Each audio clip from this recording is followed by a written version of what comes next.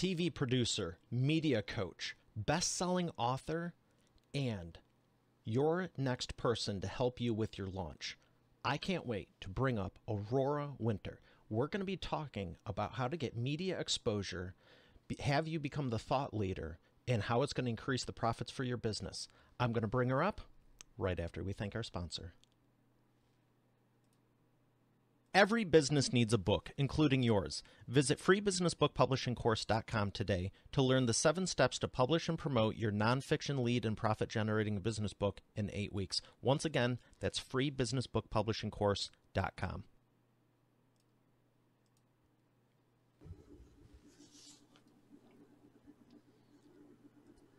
Here she is, ladies and gentlemen, Aurora Winter. Aurora, how are you feeling today?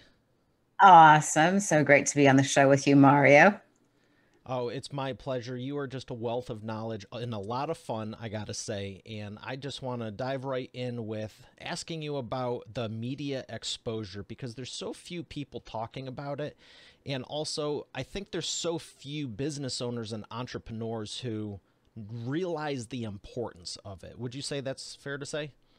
Absolutely true. I think most business owners spend almost all of their time managing their team, hiring new people, perfecting their products and services, deciding where they're going to put their next office, but they spend almost no time communicating and perfecting their message. And when you get really good at communicating, then it's time to get on podcasts such as yours, Mario, or TV or radio, or speak on stages.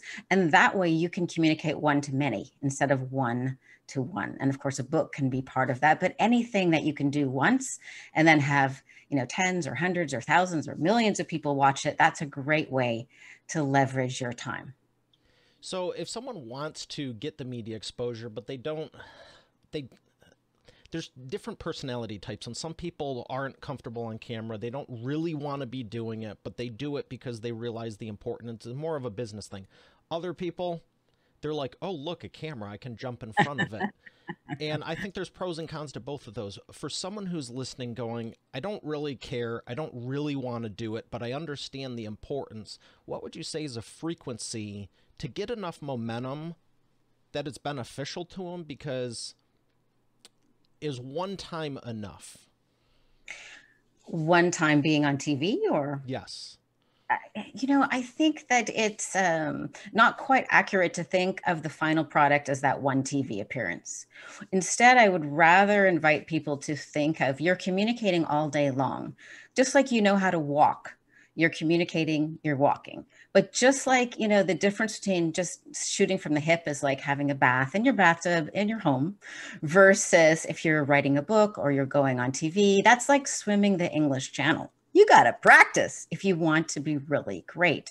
And yet, once you have practiced, once you've swum the English Channel, you've written your book, you've appeared on TV, or you've been on Mario's excellent podcast, then your body goes, I've got this. And then the next time that you're speaking to an important client or you're raising capital, you're so much more clear and persuasive.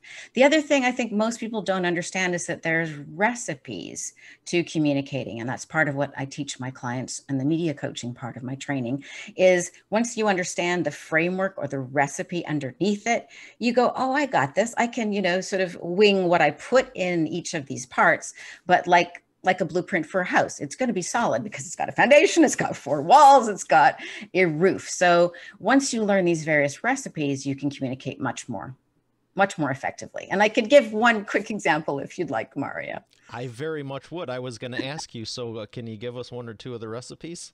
Yeah, so here is a really simple recipe. I call it a myth bust. And once you know this recipe, you'll be hearing people do it all of the time. So for beginners, it's totally fine to say the myth is, and then the fact is. For example, here's an example.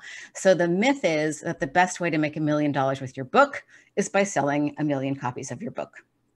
The fact is, the worst way to make $1 million with your book is to sell 1 million copies of your book. So you want to take something that people believe and then show them how that is a common myth. So any business owner, usually you're always answering the same questions over and over and over again.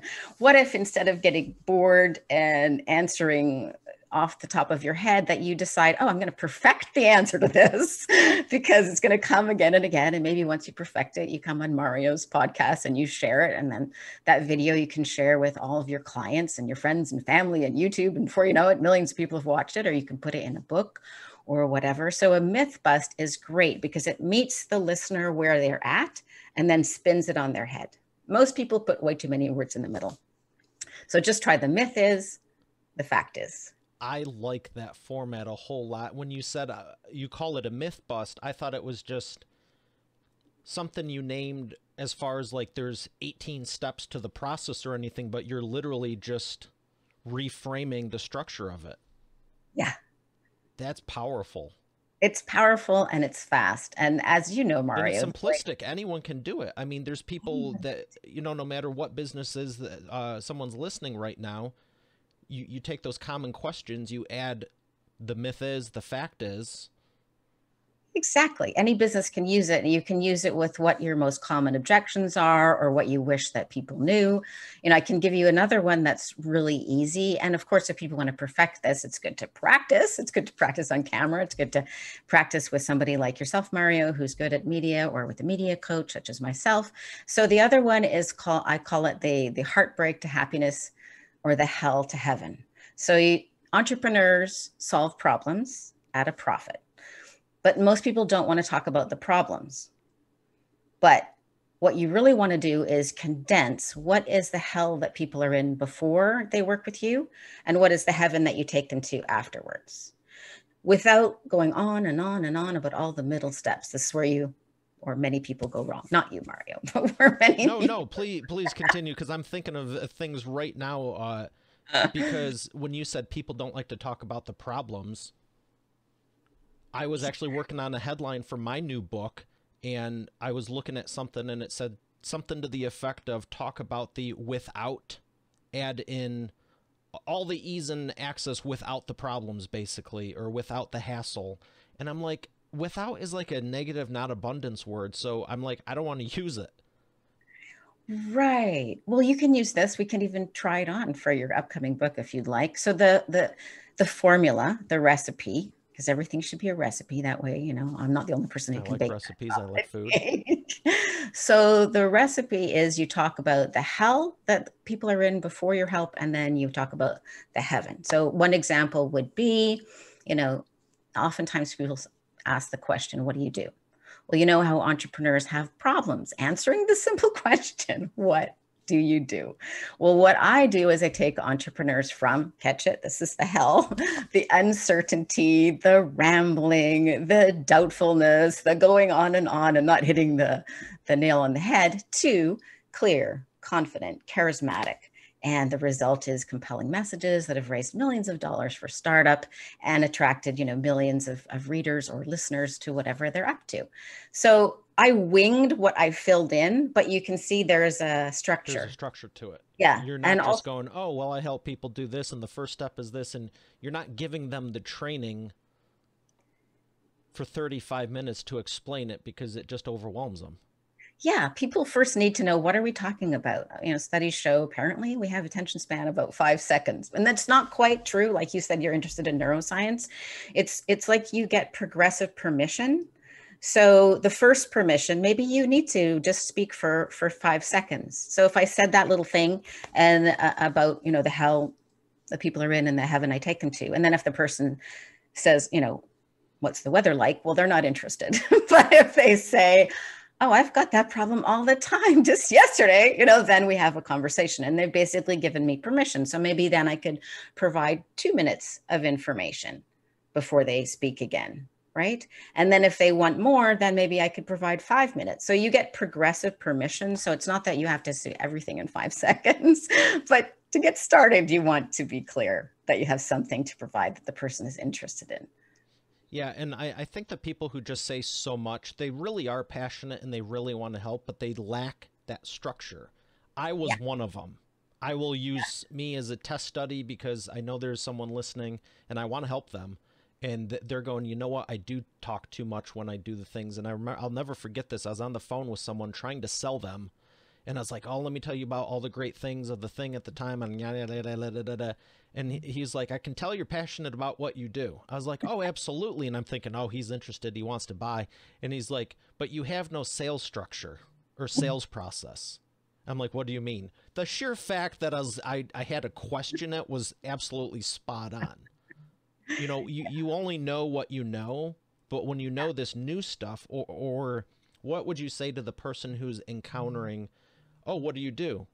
I have a podcast. It didn't really tell me crap. Or I help people publish books. Again, it's not super. So why don't we even try this little recipe for you if you're game, if you'd like to play. So the problem with saying, if people ask you what you do, Mario, it's fine to say I have a podcast, but it's not excellent because it doesn't go anywhere, right? It doesn't, it's just like you've put a label on yourself. It hasn't engaged me. Yeah, I'm a roofer, I'm a plumber, I'm a marketer, I'm a real estate agent, I'm a chiropractor, dentist, like I'm an author, right? Or even we could play with your current book because you said that you were working on that. So what problem do you think your book solves, or what problem does your podcast solve if you'd rather talk about your podcast? The book is specifically business book publishing. Only business books. Okay. So I've niched it down to that. Yeah. And then what do you think, what is the problem that it solves? Helping take people get their expertise into, did I just say expertise? Expertise into an actual tangible manuscript that they can turn into a book. Right. So instead of saying, you know, what do I do? I'm an author. You could say something like, I'll wing it. Well, my books also generally appeals to the same thing and solves a similar problem. I'll do yours first and then I'll modify because mine is more about the business strategy perhaps. So you might say, you know, how entrepreneurs really struggle to communicate that they're experts and that they have authority and they have value to provide. Well, one of the things that I do is that I have this book coming out. I don't know what your new book is called. And you would say the name of the book. And then you'd say, and what it really does is it clarifies the value of becoming an expert authority and having that expert authority effect, something like that. And then the person can say, oh, I want to have expert authority. You know, where do I get your book? And then you can say, well, you get my book on Amazon, and you can also tune into my podcast called The Expert Authority Effect, and you can learn even more, right? So that's something like that. You want to wing it? You get live media coaching and putting you on the hot spot. That's cool. Yeah, that's a lot more descriptive than just leaving it as I do this or that. Yeah. Yeah. And so this book, I think, could be a companion to your book. There you go. Thought leader launch. Love that. I was checking it out beforehand. Launch 7 ways to make 7 figures with your $1 million message. It would be a good companion for your book because it really made my heart so sad that people would never finish their books, or if they did, they put like years of work into their book and then they would press the, you know, publish on Amazon and then nothing would happen. Crickets. Because they didn't think through their business strategy. You know, I'm an entrepreneur at heart and I love helping people with their messages. And so I wrote this book to show people, hey, you know what? There's 7 ways, proven models that you can make $1 million with your book. Number 8. And you're so good at it. Well, thank you. Because that's the thing. I've even joked about it before myself. I've actually turned people down because not everyone qualifies for my program. And I'm like, if you just want to publish a book, it's a dime a dozen. Just go type something up and put it on Amazon. 24 pages or more, upload it. It's like attaching a attachment to an email. That's basically publishing it nowadays. But I go, if you're serious and committed to marketing it, launching it, you know, all that. And to your point, the message, anyone can throw it on Amazon. I mean, it's not rocket science. Everyone knows that. But no one takes into account the launch part of it. What is your goal with it? So let's talk about it and how it relates to your book. You're saying 7 figures with your message. I have a feeling you're not going to say, okay, I'm going to teach you to sell 1 million copies of your book, to your point of the myth versus the fact.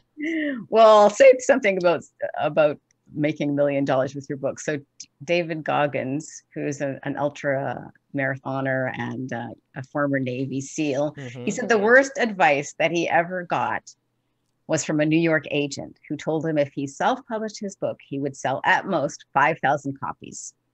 So he didn't want to give away control of his life story. So he did self-publish. And in the end, he sold over 1 million copies of his book, plus 600 some odd thousand copies of his audiobook within less than a year.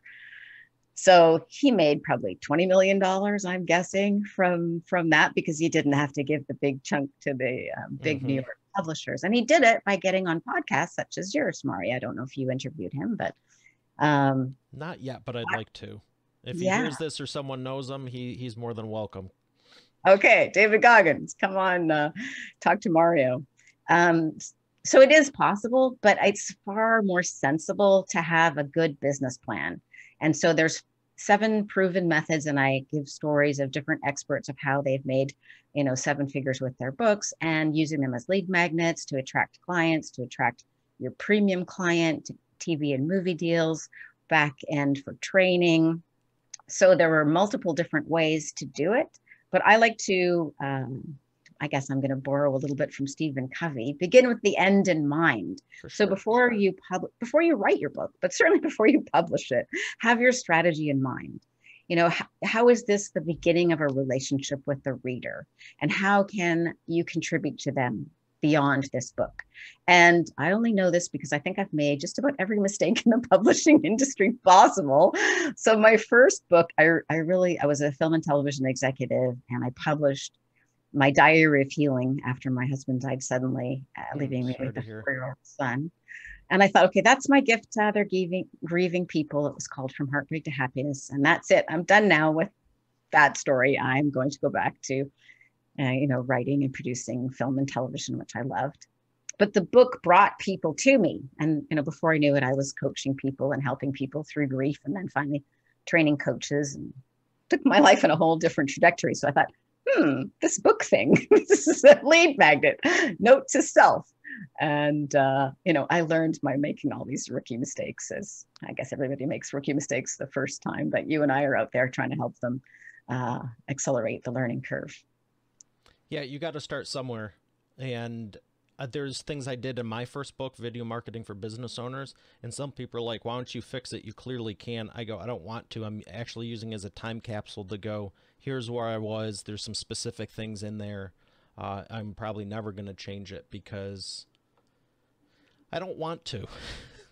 Well, that's the really cool thing about books as time capsules, and they can be legacy pieces. And it's cool to look at an old video or an old photo or an old book in your case and see, oh gosh, look how far I've grown. But what I also love is that, the clients that I deal with are typically experts or leaders or entrepreneurs that have a lot to say. They've learned a lot. They've taken a lot of wrong turns and have bumps and come out, bruised and scarred and wiser, like Obi-Wan Kenobi. So they have stories to share. And what I love about helping people capture those stories in a book is that a book is like a time capsule, like you just said, Mario. That book could be opened by somebody, 100 years from now, 1,000 miles from here. And it's like being transported to a coaching session with that person, even if they've passed on. It's really cool. Yeah, I recommend everyone do one. If you have a business, you definitely should do a book. Yeah. And they're not that difficult. And with what you can add to them with the media coaching, I mean, that's incredible. So for someone that wants to do a book, obviously talk to Aurora, but let's go to that next step. So now they're working with you, they get the book published. Now it's time to launch it and get some exposure. Okay, well, that's the old program. So what I'm doing now is called Spoken Author. Okay. So most people, they put all the effort into the book, and then once the book is published or about to be published, they're like, oh yeah, I better get media coaching and get prepared. But now I'm reversing the order. Oh. Yes, yes, I learned a few things. So firstly, I brainstorm what is unique and special about this person or their business or their life experience, and how can I contribute to them? And then what I'm doing is I'm interviewing them on podcasts like this one, but it is reverse engineered to be a standalone podcast, but also each podcast to be approximately a chapter of their book. And then we take all of those transcripts, and that's the messy first draft. That, of course, has to be tidied up and stuff. But then the person has gotten comfortable talking about their story. They've gotten all of this audio and video, which could also be text. And so by the time the book comes out, it's not like their first podcast. It's like, oh, they're old hats. They've been doing podcasts, video podcasts with me for like months. And you need, I mean, you probably only need one book to launch as a thought leader, but you need maybe at least 200 pieces of content. You need video, you need audio, you need snippets, you need stuff for Instagram, for Facebook, for LinkedIn. And so while I'm like, well, why do one thing and then do the other thing? Let's do it all at once. So we leverage the time. I like that. Yeah. So it's really fun. And also most people kind of go blank when they stare at a page, but it's very easy to talk to me, as you probably noticed. It is. It very much is. And I want to ask you about those 200 pieces of content. You're not talking about using an Abraham Lincoln quote or someone else and then putting it on your own page and being like, this is good stuff. You mean actually creating your own thoughts and sharing good ideas. Exactly. And I'm saying this a little sarcastic, because and I did this for a point where it's like you're sharing everyone else's stuff. And I remember hearing years ago, they're like, why don't you use your own? Because I actually I had quotes before I did my book, which made doing even the first book, when I had no idea what I was doing, easier. But I even have a quote I've used in numerous news articles and press releases, presentations, podcasts, and all that. And it changes the game when it's yours versus you're just repeating someone else that everyone else had. How important would you say it is to be doing? Well, I think it's very important. I think your point is great. And when people are talking with me, it just happens naturally because they're writing their book, but they're really speaking their book aloud. I call it the spoken author method. Okay. And so things come out because there's something alive about talking to somebody. So for example, one of my clients is Xander Sprague, and he's a speaker more than an author. And his upcoming book is epic, begins with one step forward. And I think it was like 2 weeks ago, I taught him the hell to heaven thing. And instantly he had like a download, and he said, oh, you know how we are our own worst dream stealers. I'm like, well, that's quotable, right? He came up with it once I gave him the formula. And there was like, and he's like, oh, that's good, right? He noticed what he said. So, I mean, he comes up with these great one-liners, but I don't know if he would come up with them, you know, if he was sitting in front of his keyboard typing. It is a different medium. I can relate to that because I do a lot of guest podcasting. And if anyone wants me on their show and you hear this, I'm open. But there's stuff I've said just naturally talking, and I'm like, that was good. And there's times I've even flat out said in the episode, I'm like, Jules, make a note of that. Yeah, it's like download. The other thing is, like, I have done books the other way. Like this book is for a Stanford professor, okay. Pain Without Gain, Greg Hammer. It's an award-winning book. We launched it last May 11th, 2020, and it became #1 bestseller, and it won an IPPY award. So that's very good. But what I've found is with my current clients, for example, Michael Stockham, he's a senior lawyer at a law firm. Once we've structured out the book, then I interview him. He can deliver in an hour conversation that's easy for him, 8,000 words. Most beginning writers cannot write 8,000 words, even if they typed all day long. So it's much faster. That's more fun. How many words do you aim for when publishing a book? I think with business books, 50,000 words is sufficient. You know, I'm reading science fiction, so Brandon Sanderson's books can be 300,000 words or 100,000 words. But 50,000 is like, book is about 50,000 words, thought leader launch. 300,000? I know. That's like 6 to 10 books. Yeah. People like shorter books now. So I've seen some books even shorter than 50,000. I mean, 80,000 is more common range for fiction, Yeah. or for, Oh yeah, those. fiction you can get away with doing whatever you want. You're literally creating made up stuff, so there's no limits to it. But with business, or just nonfiction in general, does someone want to really read in an encyclopedia? It depends how good the writing is. With Yeah, business, true. your writing doesn't have to be Pulitzer Prize winning, just the ideas or the contribution or expertise needs to add value. So, it can be more conversational. I think my personal preference is I like to read books that are more conversational, that are more easygoing, that are more authentic, rather than I'm the expert and this is my textbook and here are the footnotes. That's my personal preference. And I think that is reflected nowadays. But the thing that most people don't understand is that it's in order to launch as a thought leader, you need the book, yes, but then you need to be comfortable talking on camera. You need to be comfortable giving a talk, at the front of the room, give a TED talk or whatever the case may be. So to Yeah, just share. like that. Just sign up on TED and be like, yeah, I got next Thursday open. Give me a slot. Oh, okay. Might have to throw down the gauntlet and challenge you. I challenged one of my clients. I challenge all of my clients, and one of them, Diane Burton, came to a live event in California, and she practiced her TED talk, and 7 weeks later she gave it on stage on TED. Yeah, So, I was talking out loud there, and I just realized that. I'm like, crap. I'm gonna want to hear from you when you book that TED talk. Why not? You got lots of experience talking on Oh, camera. I want to do one for sure. What would you want to talk about?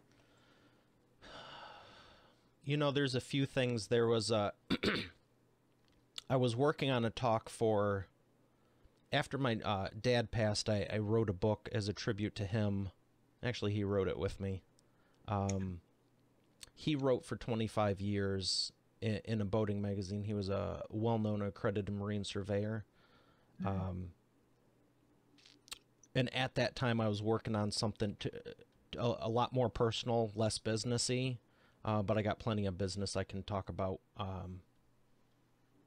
as well. I'd have to narrow it down to one That sounded like a discussion. little bit of a dodge, but I don't think it's either or. I believe nowadays that You what can people wrap really, both in. yeah, I think people want humanity plus expertise. All expertise is like, I don't trust you. How do I know? And all humanity, it's like, here's a Kleenex. You need it. You need therapy. But a blend of humanity and expertise. People come to know, like, and trust you. Plus, it's like dating. You don't have to be the right fit for everybody. But if you are a fit for this client, you want them to be a fit for the person you actually are, not the hypothetical person Yeah, that's that, true.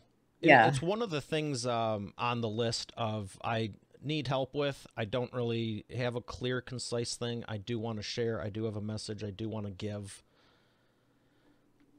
It's a hodgepodge, though. There's a Well, lot I could talk. If you asked me about a myriad of things, I'd have no problem talking on them. But condensing it down, I actually had to give a speech at a presentation, and it was 5 minutes. And it was 5 minutes. And I'll uh-huh. tell you, it was harder for me. And then there's someone else I know who's been on TV for 20 plus years. She's like, I wish they gave me 3. I'm like, what? Like, give me an afternoon. We're going to have some fun. I'm That's like, great. I agree condensing with it you. down is infinitely harder. And I think for most people, until you're very well versed and practiced. Right. Well, maybe we need to have another conversation offline about your upcoming TED Talk. But the other thing with media coaching is once you understand these recipes, and I've already taught you two, How many which you, are there? oh, almost an infinite supply, but those two will Okay. get you started. Um, I so didn't know we're if you had 15 or 32 or 48 or a certain you literally can create endless. You need it catchy enough that it gets people's attention. Yeah. Okay. Well, I'll have to count how many there are, but yes, I'm good at You creating. seem like you have hundreds of them at least. Yes. So, but what I wanted to say is that when people understand the recipes, then they're walking the tightrope of public speaking, but they have the trampoline underneath them. And then when you get 5 minutes, you don't use one recipe for all 5 minutes. You link together the recipes. So 30 seconds here, 1 minute here, 30 seconds there, and then you've got like a chain link fence. It's your talk is solid because each chain is solid, but you link it together and that way you keep attention the whole way through. Whereas most people, when you give them half an hour, they ramble for half an hour. But if you have the structure, then you will have like tight sound bites throughout. That makes total sense. Yeah. And then you have the joy that you can cut yourself out of that video and there'll be like a bunch of videos you can use on Facebook or Instagram or LinkedIn, wherever you like to post videos, YouTube. That's a great expert authority insight. And I want to make a point here for everyone listening, because there's videos I've watched of clients, of just people that ask for feedback. And some of them are 15, 20, 30 minutes long, or I'm sitting through the presentation in real life. If I'm speaking at an event, I always stay and learn and connect afterwards beforehand. And you can talk, like you're saying, you can talk for 30 minutes and it might be hard to get one or two good things you can use for promotional marketing purposes.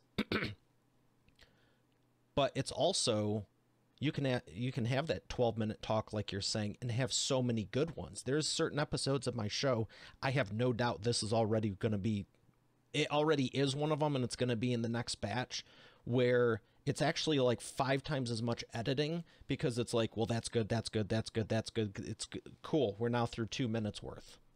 You know what I mean? And you might have an hour, and that's what you want. So for anyone, make a giant freaking note of this and re-listen to this, because what she's saying is incredible. Oh, thanks, Mario. Well, and it brings us back to what you had said a few minutes ago about, do I think it's worth it for one TV interview? Yes, because when, I've been on TV news where the entire segment is 2 minutes and the host says something too, and it's a back and forth. So you have to be able to dance with the host so it doesn't just seem like you come on, go blah, blah, blah, blah, blah, blah, right? You can't ignore them. And you don't know exactly what question they're going to ask you, but you want to also to segue to your key content that will add the most value to the listeners. So yes, I think that kind of training is valuable for the rest of your life. You lay down that extra mile in and you're be potentially 100 times faster. And I wanted to bring that up because you have a background with the neuroscience side of this as well. And I learned something right when we were getting started. For anyone who doesn't know what myelin is, and I'm no longer part of that group as of, today, what is myelin and why is it important? Oh, I love neuroscience. Yeah, I took a specialty in neuroscience when I got my MBA in 2015. So myelin is like around a copper wire. It's the rubber sheath around it. So it's actually in your brain. Myelin wraps around the neurons that the synapses pass on. So in order for your to have quick reflexes or quick responses, you can have more myelin, and you only lay down more myelin when you are practicing at the edge of your capacity. So if you're just phoning it in, or you're totally in your comfort zone, or you're in that bathtub in your own house in the warm water, you're not putting down any myelin. But the good news about myelin is you can lay it down at any age. And so media coaching lays down a whole bunch of myelin around communication that is like the bark on a tree, like it stays there. I mean, the more you use it, the more that you'll get. So you don't want to, completely ignore it. but it's very fascinating that the synapses can trundle along at just 2 miles an hour. But with practice and laying down more myelin, you can increase speeds by 100-fold. So it could go 200 miles an hour instead. And myelin relates to all of our skills, whether you're playing basketball or playing tennis or running or speaking or thinking or creating. So the more you do something at the edge of your skill, which is where a great coach or mentor can help push you so that you're not, phoning it in, the more you can improve at any age. Is that why the more you know, the easier it is to learn? Yeah, I think that's about right. That's a good quotable quote. Cut that segment out. You hear that, Stephen Nick? So the other thing I want to ask is, can you go past the 200 miles an hour? Like, if you keep doing it, can you just, is there ever a physical, you can't take it past this? Or is it just the more you do, the more you're going to get infinitely fast at it? I love how you think. Well, I'm sure there is some upper limit, but you can get 2,000 miles an hour. So from 2 miles an hour to 2,000 miles an hour. But I usually don't say that because it's such a big jump. People don't believe me, but it's true. So once you get to the 200 miles an hour, you're not done. You can get faster. Oh, I like that a whole lot. So now you got me excited about freaking myself out recently because it's not fun. I like the warm bath water, I like being comfortable and it's easy and effortless, but you don't grow that way. But it's not always fun to freak yourself out, but that's how you break through the barriers and how we got talking on this and everything. But I can totally relate to that because when we were talking about the setup for the show, what's one of the reasons I designed the machine to do, I never wanted it to be a bottleneck. And the specific drives, like when we did the test record in the promo that's now at the beginning of the episode, when we did that, that thing can go 3,500 to 6,500 megs a second, basically 3.5 to 6.5 gigs. It's a NVMe drive, a SSD, which a lot of people are common with. They think those are the fastest, and they're not. It's actually 10 times faster than that, and those are 2 to 3 times faster than old-fashioned hard drives. Wow. Well, look at how you show up in the world. Like my experience of you already, Mario, is you're always looking, what can I optimize? What can I optimize? How can I do this a bit better? How can I do that a bit better? How can I get equipment to support me? How can I get the right color tie to go with the, interviewing Aurora? And you chose exactly right. I love teal, but if you add up each of those 1% or 5% improvements, then you end up with a show like you've got. I mean, amazing, right? I'm sure you didn't start that way. So I am really a stand for people to know that no matter what your age, you can grow, you can contribute, you can make a bigger difference. And if you want to put ice in your bath water, like Wim Hof, you could start there and then you could be climbing Mount Everest. Like, I don't know if you heard about the Iceman, Wim Hof, who's climbed Mount Everest. So our minds and bodies are capable of so much if we challenge ourselves. And I think the best way to challenge ourselves is to get out of our own way and not to be thinking about ourselves at all, paradoxically. So before we started recording this show today, Mario, I just, I looked over my notes, my content that I could potentially share. And then I just asked myself, how can I serve? How can I contribute to Mario? How can I contribute, to the listeners of this podcast and help them with the expert authority effect? And so that's a stress-free place to come from. And yet I'm still trying to do my best, right, to contribute the most that I can. So that's another little tip. Well, I do appreciate it. You're doing a fantastic job. I can already tell this is going to be one of the I almost said that out loud. I'm really enjoying this episode a whole lot, and I'm very thankful.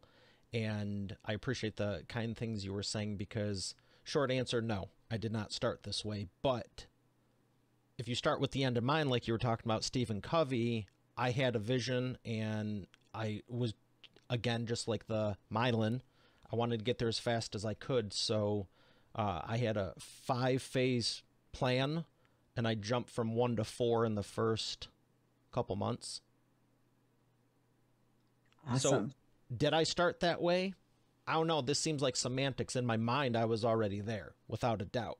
The rest, it had to manifest and catch up and, people are seeing it, but I always knew where I wanted to go with it and what the mission was and who I wanted to help. And it's to exponentially elevate the identity of humanity. And I knew I wasn't going to do that looking like I'm talking in a closet with a broomstick or whatever. If that's where you're at, good start, but move ahead fast. Yeah, see, you're exactly what I'm talking about. You had a vision of the end in mind of excellence, and you were coming from a place of service. So stand back, world. You've only just seen the beginning of what Mario's up to. Yeah, and the world needs help, and the world needs a lot of help, and I'm glad there's more great people out there like you that are making a difference. And I want to ask you, what made you get into this? Hmm. Well, I was just going to say, and they're going to be really enjoying your TED Talk. I've always been a writer. So my story is that when I was 9 years old, I was in the school library, and I'm so excited to read C.S. Lewis's series of books, the Narnia series. It starts with The Lion, the Witch, and the Wardrobe. And I remember being on my tippy toes and reaching up, to get the last book in the Narnia series. And when my fingers touched the spine of the book, I felt this thrill of both anticipatory excitement and anticipatory grief, because it was the last book in the series. And in that moment, I vowed to do everything I could to become as great a writer as C.S. Lewis, or whatever capacity I might have, because I couldn't think of anything more magical than just like black dots on a white piece of paper, being able to transport somebody to a magical place, another place in time, where, the characters were real to me. And so it's all C.S. Lewis's fault. Great writer, great book series, and that's a profound impact. Yeah, and I feel like C.S. Lewis mentored me, even though he had already passed on before I read his books. And that's the power of books. And Absolutely. now I love helping others, to write their books and leave their legacy and create a bigger impact. It's just fun for me. It's what I love to do. It is fun, isn't it? Yeah. And to that point with the time capsule earlier, I was referring, my first book is a time capsule really for me to change it and also be an example for someone who's like, here's where you can start. I had to start somewhere. You all start somewhere. But at the same point, all books are time capsules, because no matter when you do it, I mean, it's surreal to think it's almost 10 years and Yeah. it's still giving leverage. It's still getting royalties. It's still selling. It's still helping people. I'm like, this is awesome.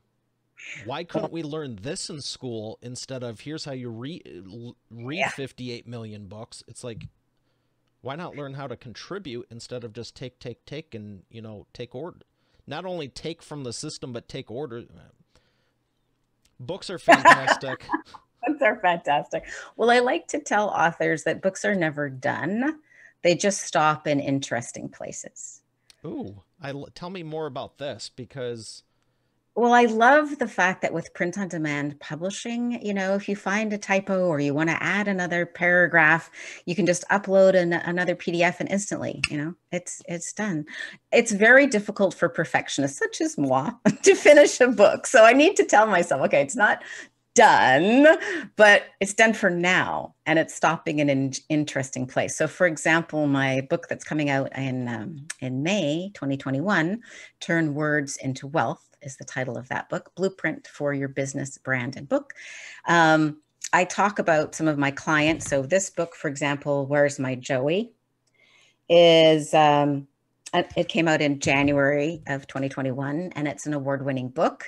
But she just won another award yesterday. So I can add that. that's Or awesome. my clients go on and they raise more capital, and then I want to add that. So it's like, you can always update a book, but I just have to get over myself and go, okay, I think my interior layout designer is going to kill me if I make any more changes, because it's coming out right around the corner. So I can relate to that. I got a personal question for you, just between us. No one else. Is it easier to help the clients than it is yourself sometimes? Oh, I'm my own worst client. Yes, exactly. High five on that. Yeah. I love helping my clients because I see such greatness in them, which seems to be invisible to them or hidden to them. And then when I see it, I can help them shine it forth, and they're like, oh, I didn't even know I was so cool. And they step into that. Whereas with myself, I'm just like, really, Aurora, you're still changing that book? It's coming out in a month. Stop.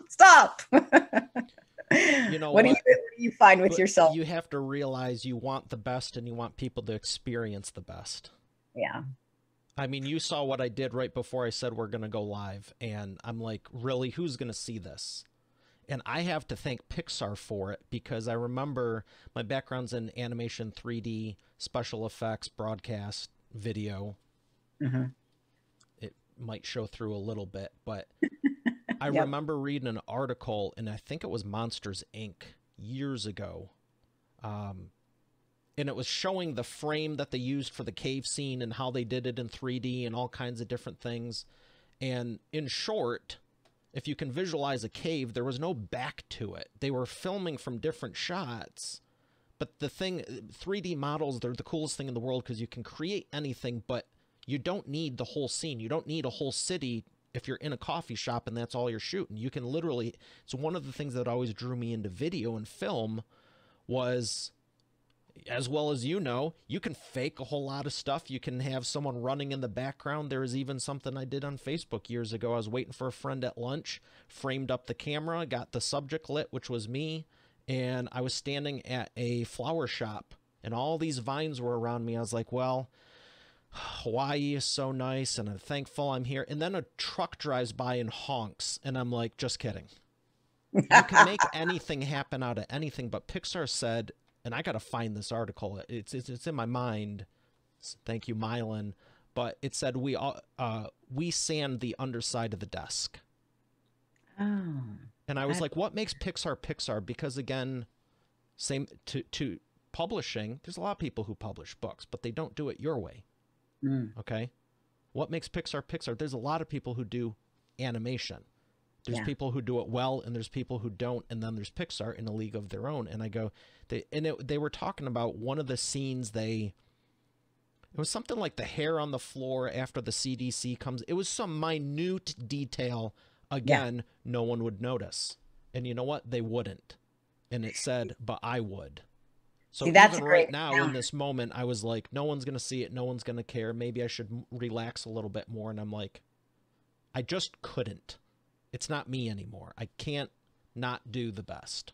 And same thing with clients and the guest. And it's why I'm glad you're here, because there's a whole lot of people waiting to get on the show, but I really only want to bring the best for Expert Authority World. So I thank you for being one of those people who has the same mindset, kindred spirit, values, a whole slew of other words. Mario, you are the person who sands under the desk, just like Pixar.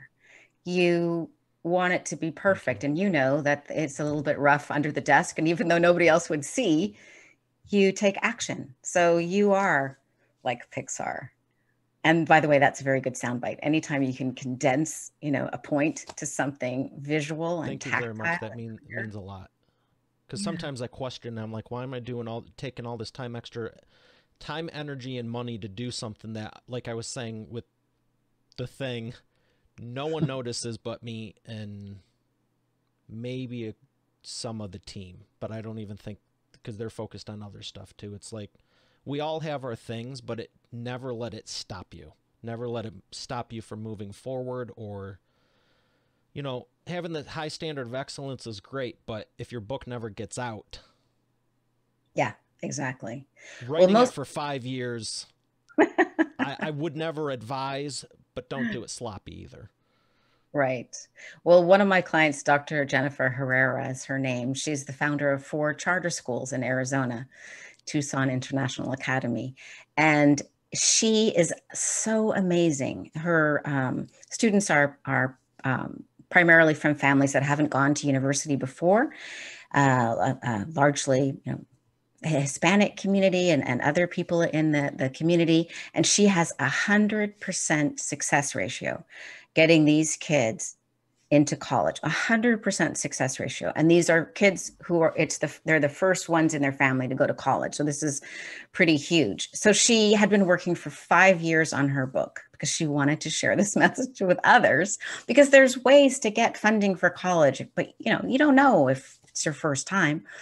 And she ended up working with me, and then I recorded interviews with her over the course of a weekend in San Francisco. So that was fun. And she was like blown away. She's like, I've been working on this for 5 years and it's not even nowhere close to done. And in one weekend, my book is done.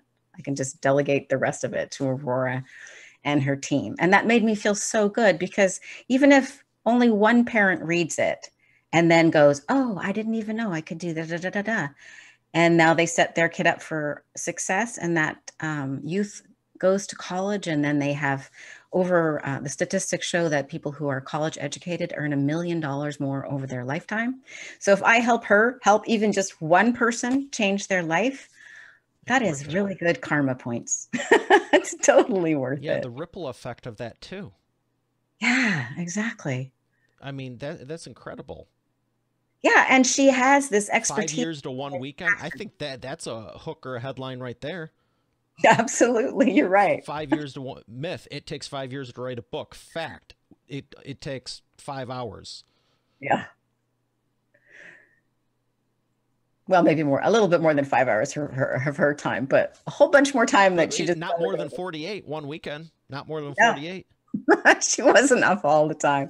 Yeah. It takes 5 years. Myth. It takes 5 years to write a book. Fact. It takes less than 50 hours. Yeah. Well, it took her 10 hours at most. Well, there you go. Maybe it was only 5 hours if you take off lunch break. It would be interesting to see what it actually took, and you could say it's less than watching the Matrix trilogy, or less time than, you know what I mean? How someone else would invest it. Like, sure as heck less than all the Marvel movies. See, you're already thinking in sound bites. Turn it into something. Mylan he's a quick study. You are a quick study, Mario. I love it. Yeah. You're a lot sharp. You know, what was that thing? Like, if you're saying to me, you're a lot sharper than you look. I did not say that. I know, but it's just funny. But yeah, I catch on. Like, I love visual learning. Yeah. I've told people that. And I think it's why I never really enjoyed school, because everything was written. But it's like, if you show me, or there's some visual component to it, like a 3D animation, there's kids throwing chairs against the computers and walking out of class. And it was just too much for them to handle. It was calming for me. When you're spinning the things in 3D space with the shadows and the ambient occlusion and the lighting and the movement and the kinetic rigging and all this different stuff, I was like, oh, this is easy. Photoshop, I'm like, is there anything else we can be doing? This is, you know what I mean? Everyone learns differently, but it's like that Einstein quote with the fish in the tree. It's like, everyone's a genius, but if you expect a fish to climb a tree, you're the idiot. Yeah. Paraphrasing. Well, you sound like you've got a lot of myelin in that brain there. You know what surprised me is that I have a lot of clients who are dyslexic. So writing is difficult for them. Words are difficult for them because they tend to switch the order around, but they are so smart, and they look at the world differently. So dyslexic people have great books in them, I've discovered. Richard Branson is dyslexic, and he's written a ton of books. Yeah, he's accomplished a couple of things, one or two maybe. But you can be sure he's not the one at the keyboard typing. He's dictating his books to somebody else who's then, going off and being the word wrangler. That's the other myth I'd like to bust. Okay, I have another myth to bust. The myth is that the author of the book is the person in front of the keyboard.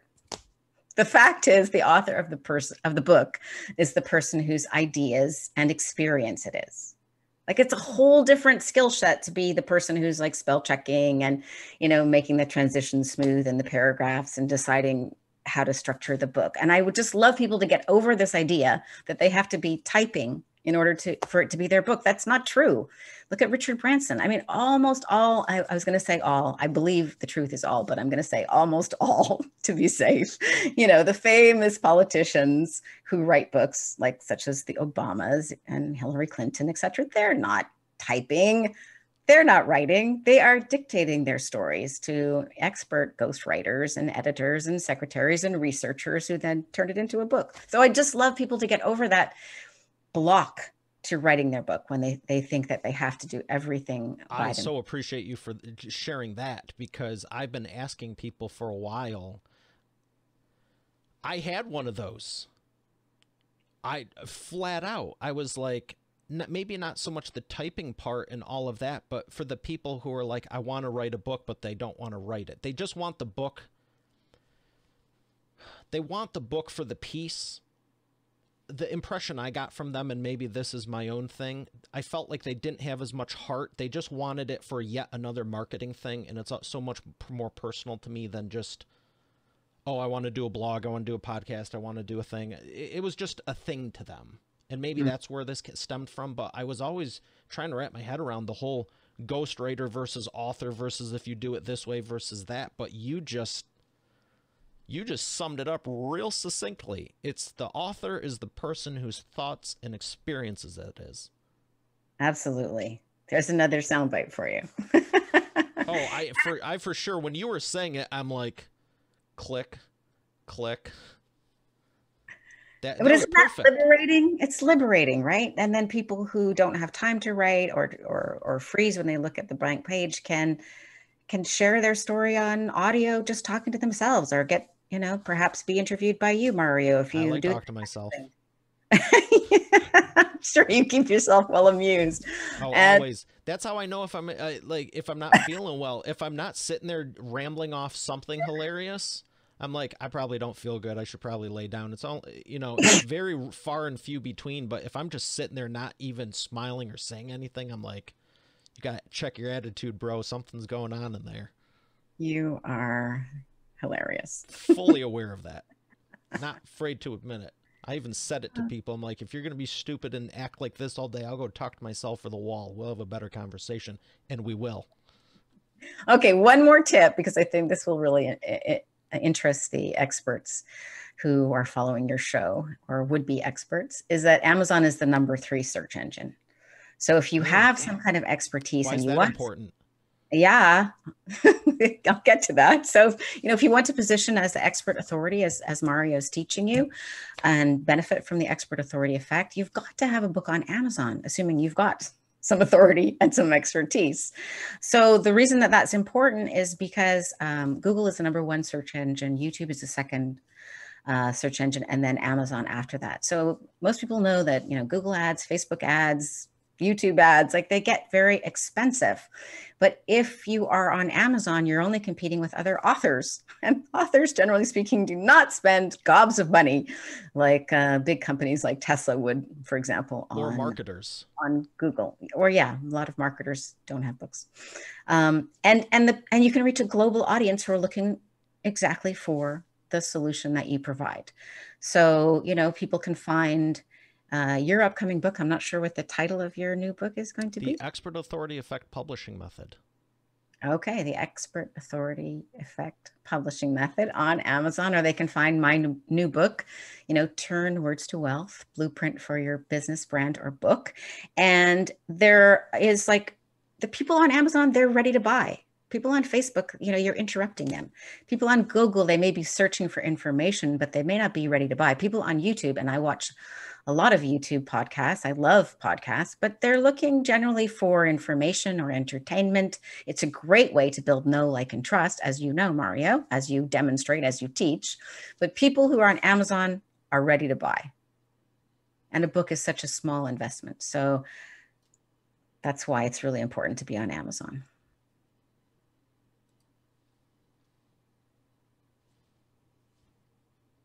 Uh-oh, I think you just froze. Can you hear me? I can hear you, but your video has frozen. Fantastic. That was a great point on the Amazon, and I'm glad you brought up the buy side of it. Mm-hmm. If I can just pause you right there for a second. I don't know what happened. This has never happened before. It usually happens before or after. Let's use some of that myelin. So, and then I need to leave in a minute.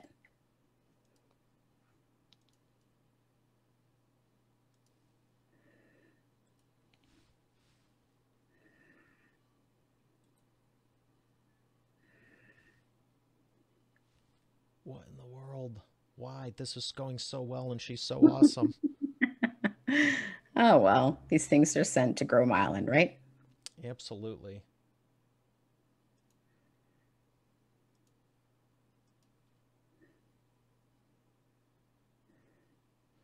All right. So since I've done this hundreds of times, here's what I'm going to do. This might be one I have to, I'm glad you can hear me. That's fantastic. I'll take care of the video somehow, or just put a still shot. But I wish you could see the wheel of whatever. I'm going to spin it real quick, and then I'm going to ask you about some books real quick. I'm spinning the wheel. There's the audio. It landed on a thing. My question for you is, What is something that you've been pushing the limits for that you still want to achieve? That I still want to achieve? Yes. What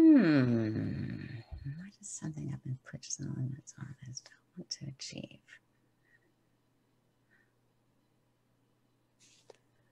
I'm not sure. That's a really good question, because in the wake of the pandemic, I've actually been focusing on being present and loving everything and finding that there's nothing missing. I was living in Silicon Valley, which has a very striving, go, go, go energy. And I was raising capital for a company that I still think is a good idea. But I'm sorry to have a lame answer to this question, but I'm It's totally, not a lame answer, and it's an honest answer. That's all I ever yeah, ask of my VIP yeah. guest is, um, I'm done with striving, and my goal is to contribute to launching thought leaders who I have like that. a difference. I like that a whole lot. So I'm going to skip the sponsor real quick. We're going to come back for the imperfect action round, and then I'm going to ask you about a few books. So, and we're back with the imperfect action round. Aurora, are you ready to take imperfect action? I am. First question, 3 questions, 60-second or less answers. The first one is, what is the fastest path to the cash?